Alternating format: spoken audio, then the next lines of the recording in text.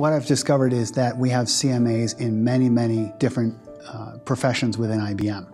I'd expect them to be present in accounting, of course, but we have CMAs in our treasury organization, finance, sales, operations, where I'm really seeing CMAs throughout the organization. IBM also provides us the ability to maintain our certification by hosting and paying for continuing professional education classes, by sponsoring memberships in IMA for all of our IMA members, and by providing all of those educational opportunities. A lot of the employees really appreciate the investment in them, and so the CMA is one of those investments that keeps giving. It's a gift that will not only enhance the employee, but it also enhances the business.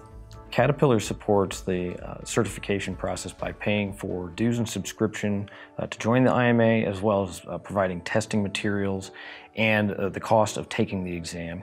But more importantly, we also provide flexible working arrangements that enable the employee to both study when it's convenient, and it allows them to also perform their function as an accountant for Caterpillar.